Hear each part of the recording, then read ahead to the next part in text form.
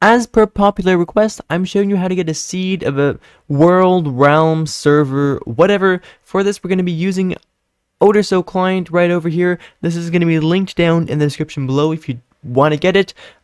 This will almost always be updated to the latest version, which is obviously fantastic, and this should work across versions as well. Anyways, there are also a few other clients like Orion that have this functionality.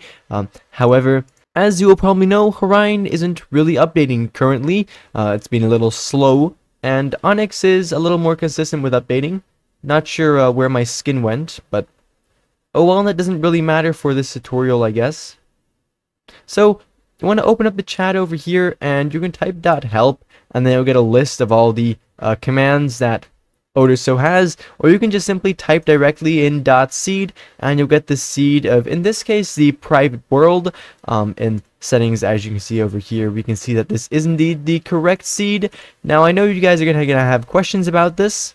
There we go, I have my skin back now. So the owner of, for example, the realm or whatever is not going to see it when you type this in chat. Yes, it does also work on stuff like realms and servers. So I'm here on the Hive right now, and as you can see, the seed has been set to 0 on the Hive, meaning that when I type in .seed, I will also get the correct value of 0 over here. As I said, when you type it in chat, that'll be the only thing that shows. As I said, when you type .seed in chat, no one else will be able to see it, and it'll also not show in the server logs, as it is purely client-side, so only for you. And as I said, of course, it also works on realms too. The owner will not be able to find out. Now, for the rest, for Oderso, you can actually type in the L button on your keyboard, and that'll open up the Click GUI area over here, which has all of the other utilities that this client has too, as well as a bunch of other things. I have a full usage tutorial for this that will be in the description. Basically, that's that.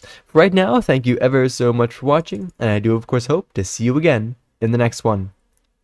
Bye-bye.